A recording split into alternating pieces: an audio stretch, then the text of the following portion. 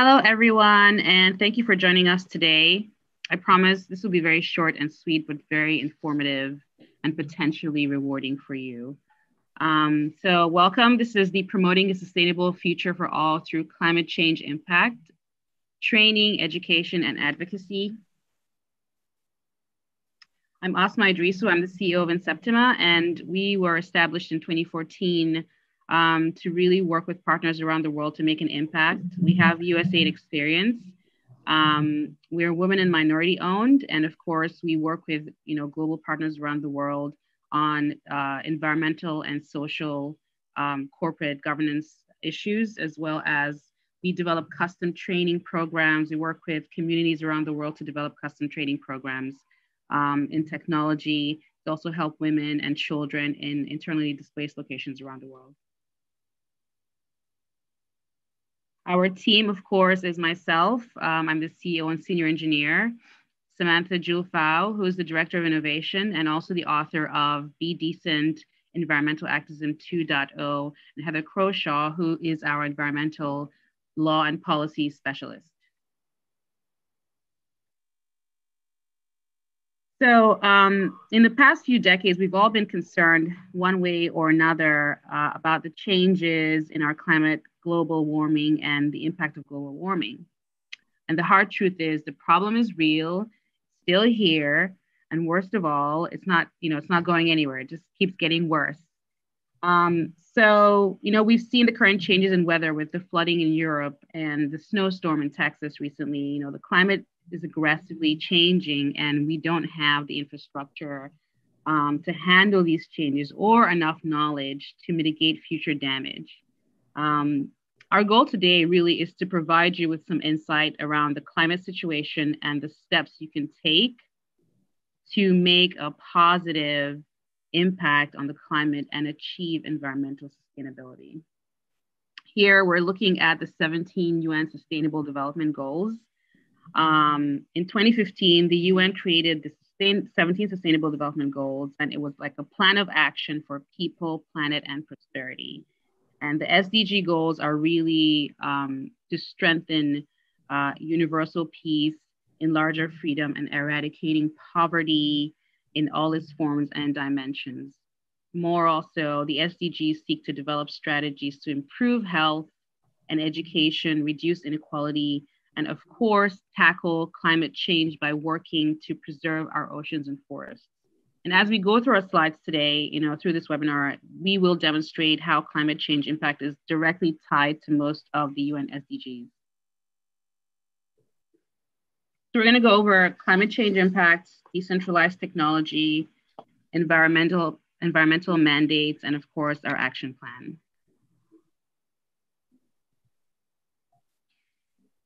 So with understanding climate change, impacts, we look at three different SDGs that are directly tied to it. There's more, of course, but these three main SDGs, climate action, SDG 13, life below water, SDG 14, and life on land, SDG 15, are all directly related to climate change impact, mainly because, of course, life below water depends on how much we're using and what we're doing with the ocean and how the ocean is being impacted, the pollution rate and whatnot. Life on land really relates to agriculture mostly and trying to sustain a good environment for living on Earth. And of course, climate action is what we're trying to do right now, doing our best to really help the situation. So there are three main areas that we see, and there's more, but these three main areas that we are pulling out today is ecological, societal, and economic.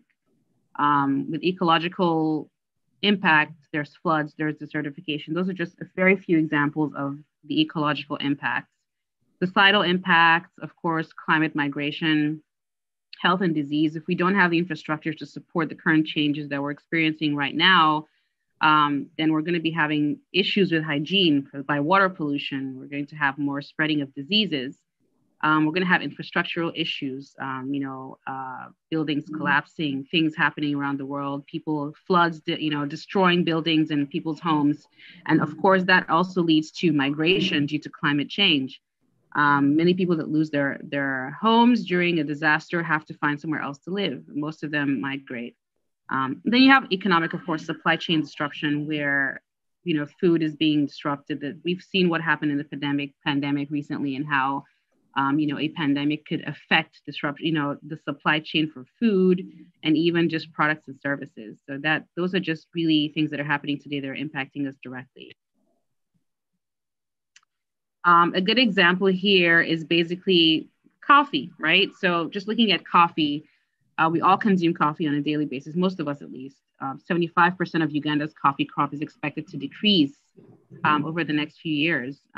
There's potentially going to be a loss of 25% suitable land for coffee and declining overall yields. So that's just an example of one food that we consume on a regular basis that will be impacted and currently is being impacted. As far as migration, like I mentioned earlier, the movement of people from one area to another due to climate change, issues. So these are just examples of the types of impacts that we will experience. All right, so I hand it over to Samantha Fau, who's going to introduce herself again and talk about decentralized technology. Thank you so much, Asma. I appreciate your overview and your robust introduction. Yes, again, my name is Samantha Jewel Fau. I am the author of a book called Be Decent, Environmental Activism 2.0.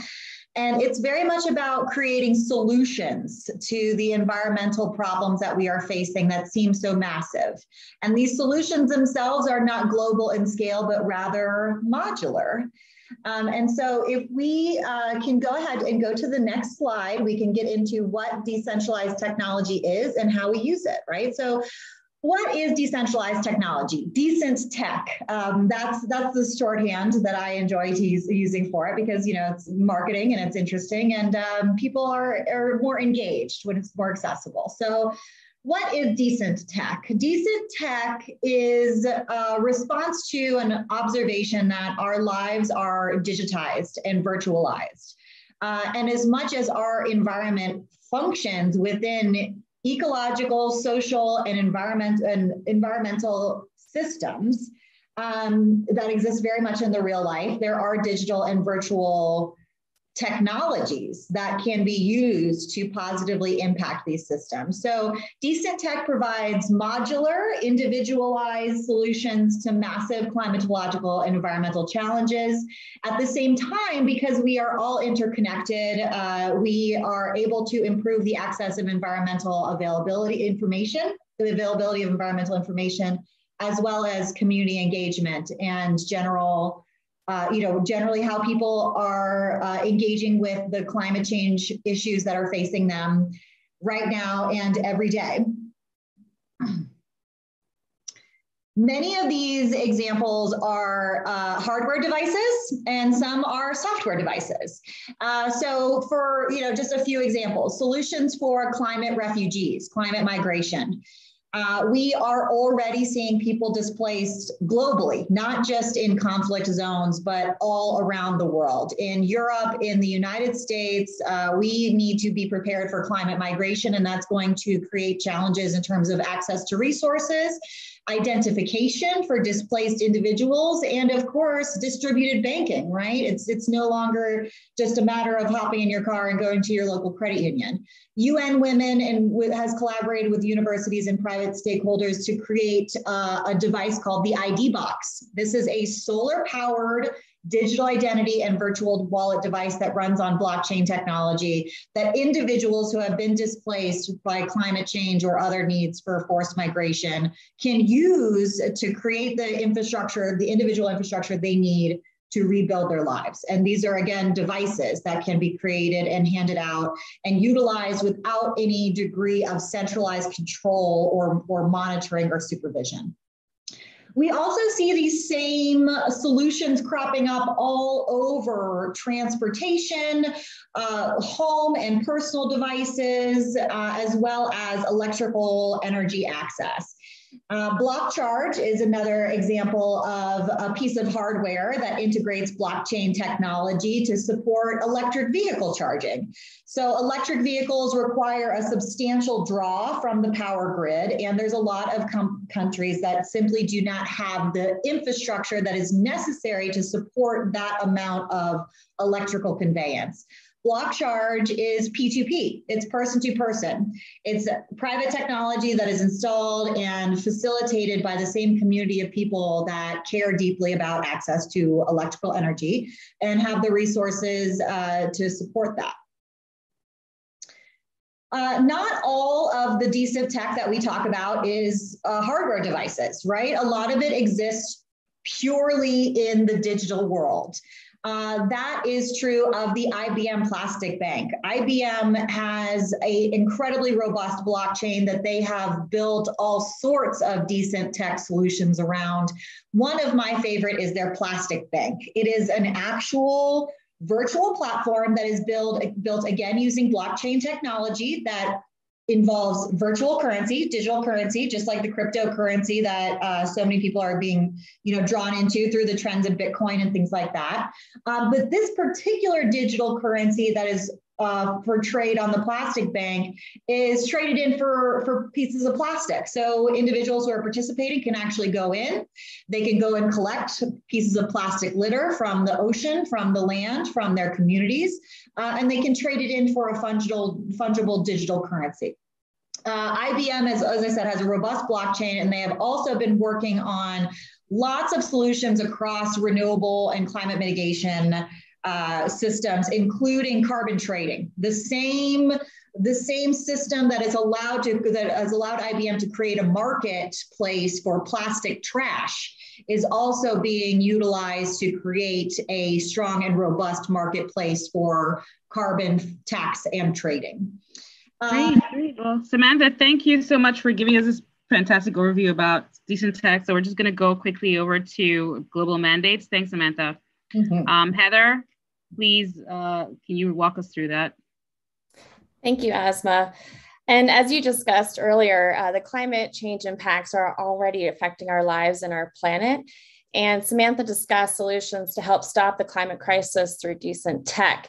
So the other aspect that we need to think about is how we can use environmental mandates to help change behaviors. And that is both on the government levels all the way down to the individual consumer. The future of the planet and our society is in peril. The climate crisis is already here. So we have to push our policymakers at every level of government to act on climate now. So first, let's discuss the international level. So the United Nations Framework Convention on Climate Change, also referred to as UNFCCC. The most recent major agreement is the Paris Agreement that was passed on December 12th, 2015. This is a legally binding international treaty on climate change adopted by 196 countries at COP15 in Paris, France, entered into force on November 4th, 2014.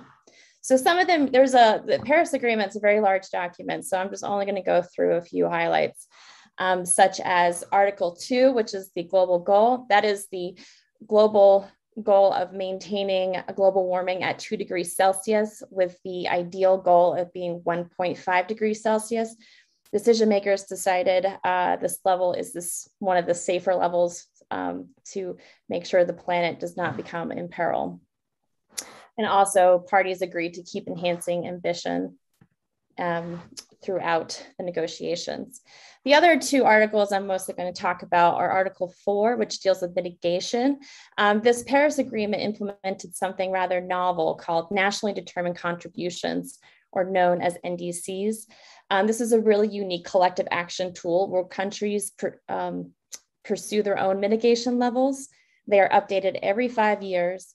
Developed countries focus on economy-wide targets, whereas developing countries focus on enhancing mitigation efforts with the goal of moving towards economy-wide targets over time in the light of different national circumstances. Article 7 deals with adaptation, and there's also a global goal for adaptation. So basically, it's to enhance adaptive capacity, strengthen resilience, and reduce vulnerability to climate change. And this is to be achieved through country-level national adaptation plans, also known as NAPs, which were originally developed under the Cancun framework. These are country-driven planning developed every 5 years, and the first plans were already submitted in 2015. Heather, your voice just drifted away really quickly. Can you speak a little bit louder, please? Sure. And so then other interesting articles in the Paris Agreement have to deal with finance, technology, capacity building. In particular, countries agreed to focus on climate finance and establish the world's largest climate fund called the Green Climate Fund, where developed parties contribute money to the Green Climate Fund with a global goal of $100 billion per year in contributions. And then for our purposes, Article 12 also focuses on training, education, public participation, public awareness, and access to information. And this is where developed country parties commit to submit information on future support every 2 years, including projected levels of public finance available for the Green Climate Fund, as well as international cooperation on climate safe technology development, transfer, and building capacity in the developing world. And then also part of global mandates will have policy and regulatory changes impacts. And this is increased litigation for requiring decarbonization. So lawsuits against governments and private actors. In the US, we can think about Massachusetts versus EPA landmark federal court case that forced the US to consider greenhouse gas emissions under the Clean Air Act as a threat to public health and welfare.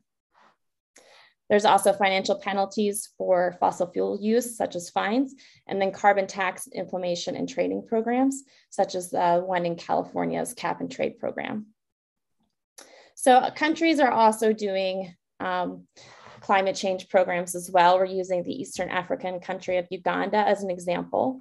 They are experiencing the impacts of climate change, and so they know that they need to act. So at the international level, they've already submitted their NDCs and their NAPs to the UNFCCC. They were submitted in 2015.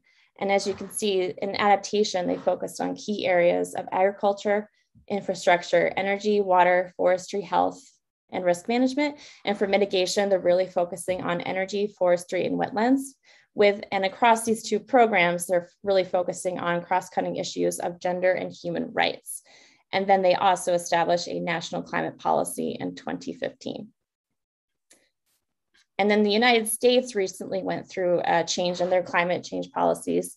With the USA had left the Paris Agreement under the previous administration, but under the Biden administration, they officially rejoined the Paris Agreement on February 19th, 2021.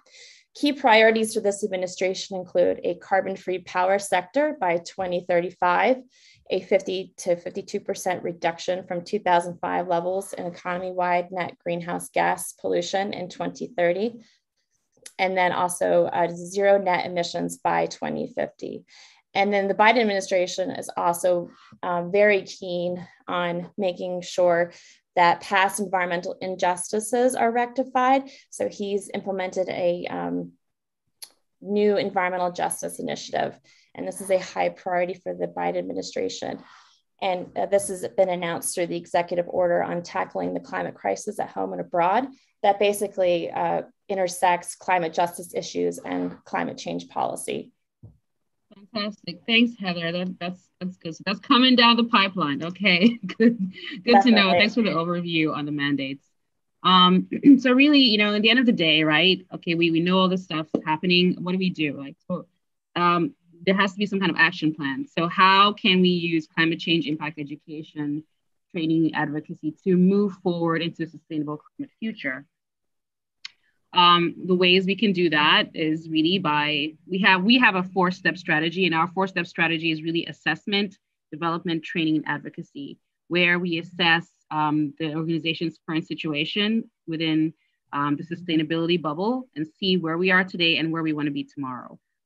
Develop custom workshops to educate and help organizations really figure out what they want to do to move to a more sustainable situation.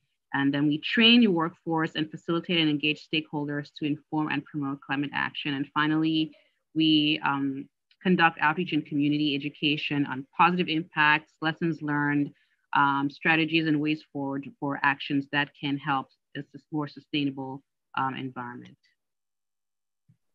Thank you so much for joining us today. We really appreciate your participation, and we hope to hear from you soon. And please look out for more webinars from us in the near future. Thank you.